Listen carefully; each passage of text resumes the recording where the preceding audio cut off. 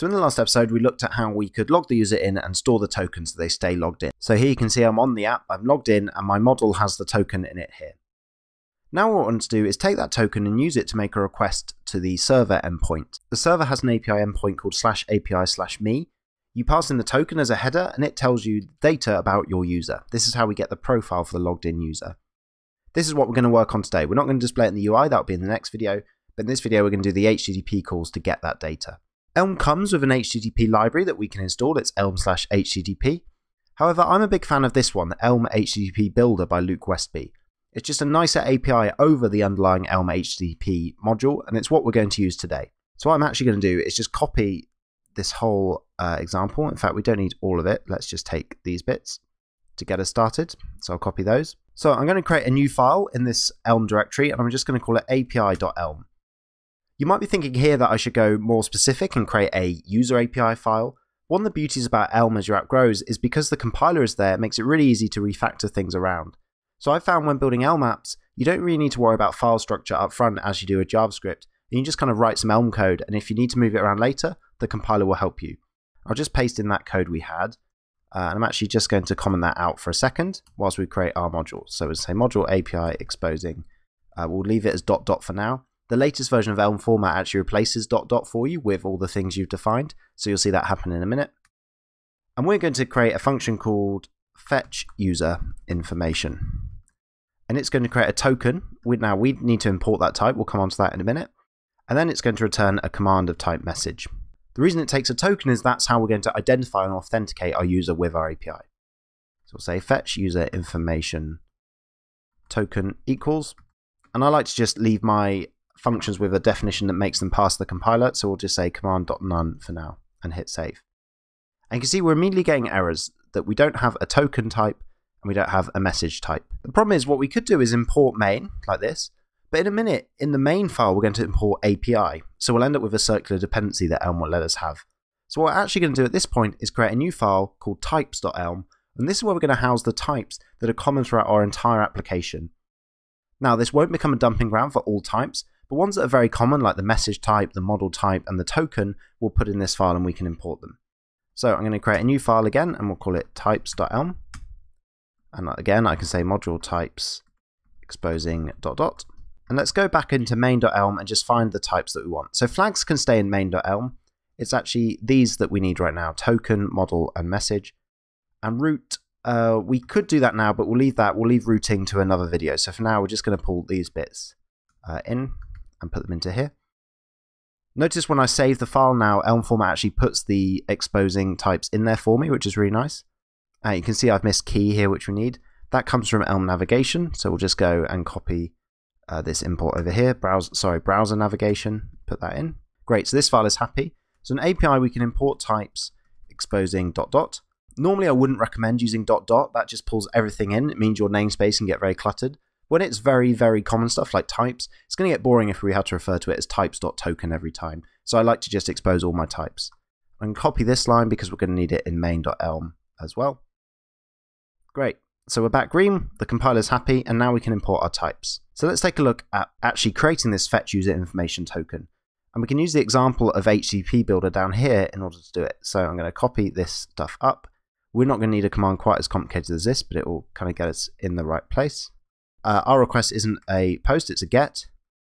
And we will change this so it's not hard-coded, but I know for now our server is on localhost 3000, and the endpoint is /API/me.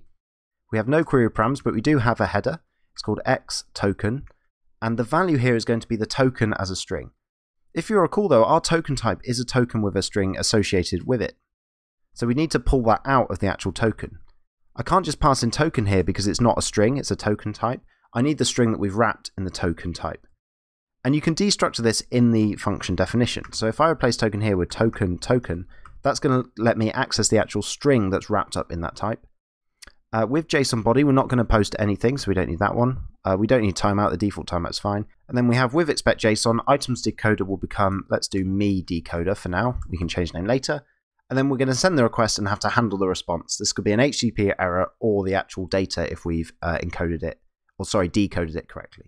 So we'll say handle fetch fetch user request. Again, we can change these names later, so you don't need to worry about them too much for now. So let's first define the me decoder. Me decoder, if I could type. So it's going to be a JSON decoder. We're going to need to install the JSON decoding library, but we'll do that in a minute. So we'll say decoder. That's going to decode into a type that, again, we don't yet have. For now, I'm just going to say it will decode into a string. It's not actually going to do that. I just want to get the request going and look at it in the browser, and then we can see what we actually need to decode into. So I'll say me decoder, and we're just going to do D for JSON decode, which will import in a minute, .succeed, which just means it ignores the JSON response and always succeeds, and we'll just succeed with hello world. I'm doing this just because I want to get this running so we can see the request being made in the browser before we then worry about decoding the specifics. So that's the decoder. We're going to have to say the handle fetch user request, and it needs to return a message. So it's going to take a result, which could be an HTTP error, or it could be a string because it will have decoded successfully, and return a message. And we're actually just going to make this, if we say result, we're going to make it return no-op, the no-op message. So we're just going to keep it really straightforward for now. So let's save that. We're going to need to do some installing, so I'll pop open the terminal and we're going to install elm/json, which is the first one we need. In this case, actually, I've got it in my Elm JSON file, but it's in the indirect dependencies, meaning it's a dependency of a dependency. So Elm has now told me that it's moved it into the direct dependencies, so I can import it. And we're also going to need the Elm HTTP builder, which is Luke Westby/Elm-HTTP builder. And it's going to tell me that we need Elm's HTTP library as well as HTTP builder, which we do. And now we should have what we need. So we need to do some importing here. So I need to import the HTTP package because we're referring to this error. I need to import JSON.decoding, and I'm going to say import JSON.decode. I like to refer to it as D, but I'll also always expose the type decoder. And then we need to import HTTP builder. And if we look down here, there's some bits we've used that we need to import with header, with expect.json, and send. Send to me is quite a generic name, so I usually do prefix that with HTTP builder, but I will import with header and with expect.json. So I'll say exposing with header and with expect. If I could type with expect.json. Great, and we don't have any failures here. I'll delete this big comment that we took from the example to get us started. So this is all looking good. So now what we need to do in main.elm is actually trigger one of these HTTP requests. We can do this when we've grabbed a token for the user and logged them in. So let's go back into our main.elm. I'm going to import API, and I'm not going to expose anything. Down here in the init, we grab this token here. And our command says if we have a token, then send it to storage, else do nothing. What I'm going to do here is we can actually replace it with command.batch, which takes a list of commands and we'll fire them all. So we'll send the token to storage, and we're going to call api.fetch user information, and that's going to take the full token. You've got to be careful here. Toc isn't the full token, it's the string that we've destructured. In this case, we want the full token. So this is a bit fiddly, but I think what we can do is say token as, let's say, full token. Maybe. See if this works. Yeah, there we go. So what we can do is we can destructure the token here, but we can still get a reference to it as the full token that's not been destructured, and we can pass that into our API. Let's go and see what's happening and if that's all compiling happily. So I switch back to the browser and refresh, and you see that the API module has a bad import HTTP. Let's go and figure out what's going on here, because you saw when we installed the Luke Westby HTTP builder module, we did install Elm HTTP as well. If you look in our elm.json, you'll see that HTTP builder is there, and Elm HTTP has been moved into an indirect dependency. An indirect dependency means that anything in here that depends on it can use it, but we can't directly import it. So to allow us to directly import it, we just need to move it up into being a direct dependency and fix our training commas there. It's still not working, so what I'm going to try now is just turning Webpack off and rerunning it from scratch again. I think because we're running in watch mode, it might have got a bit confused. So I stopped Webpack, ran it again, and you can see the request now to the me endpoint is now running. This first request is our options request because we're running on a different domain, so we're using cross-origin response, which is configured. And then our second is the actual response from the GET request. So you can see our token down the bottom here. And if I go into preview, you can see all the data the API has given us back. So it's given us back our post, which is empty. This is going to be how we're going to start building up our blogging platform. And then give me when I was created, my email, my ID, my name, the thing that I've OAuth'd with, so this is GitHub, We're only going to use GitHub OAuth through this course, but this server is built to potentially allow users to use Twitter or Facebook or Google or something else. And we can see our token there as well, which matches. So now what we need to do is actually start trying to decode this using our decoder. And what I'm going to do is actually copy this into our Elm so we can build a decoder for it. So let's paste this in here, and I'm just going to comment that out.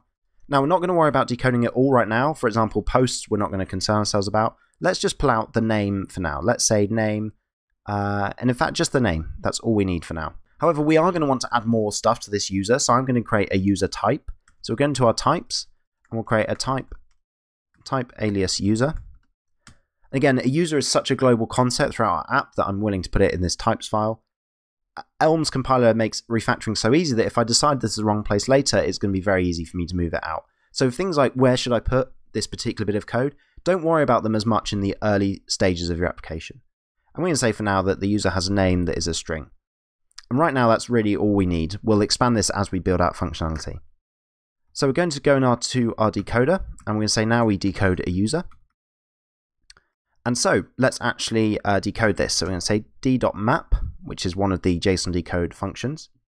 You might be familiar with the NoRedInk Elm JSON pipeline decoding plugin. We'll look at using that package later, as I do think it makes decoding much easier, but for now we're just going to use the built-in map functions. In this video, I'll also share a link to a blog post I wrote on Elm decoders, which tries to demystify how they work exactly, which I think you'll find useful. We won't dive into it in super detail now. But we're saying map here because I've only got one part of the user record that I care about. It's only got one field called name. If we had two, we'd say map 2, map 3, map 4, and so on. And so we're going to map into a user, and we need to decode the one field. So I'm going to say decode the field, what's it called, name, and it will be a string. And you see I'm getting an error now. Let's hover over that. It's saying it cannot find a user type. I actually think this is just the VS Code plugin being a bit out of sync, because we have definitely defined it here. In fact, no, it's not. It's because we're not exposing up here, so we need to add the user type here. Top tip, if you have forgotten which types you do and don't need to add to this exposing, if you're in a module where you just want to expose everything, just swap them out for ... hit save, and Elm format will cover you and expose them all. And now you can see that warning has gone away. So I was rather eager there to blame the plugin, when in fact it was me making a mistake. So let's get rid of this big comment for now. As I said, we'll decode more of the user's data later on in this series. Let's just tidy that up a bit. And now we need to actually handle fetching a user request. So the result is going to be one of two things. It's going to be an error, or it's going to succeed with a user. So we're going to update this type here from string to user. And that's what this error down here, this red, is dealing with. And for now, I'm going to be bad and not deal with the error case. What we'll do in a future video is we'll say if we didn't get this response, we failed to log in, we'll check why, and we might log the user out, or we might show them a nice error message. We'll deal with this later on in a future video. I'm not going to try and stick to shorter videos, so I don't want to do too much in just one here. So okay, case result of, if it's an error with some error, we're just going to return no op. I'm going to leave ourselves a to-do, deal with the error. But if it's okay and we got a user, we'll say fetched user. And this is a new message type that we haven't created yet. So let's go into our types. So message is currently no op. We're going to say, or it will be fetched user with a user attached to it. Now let's go and make sure we deal with this message type in our update. So if we scroll down to our update here, you can see we're only dealing with the no op case. Let's go into here and we'll say fetched user u.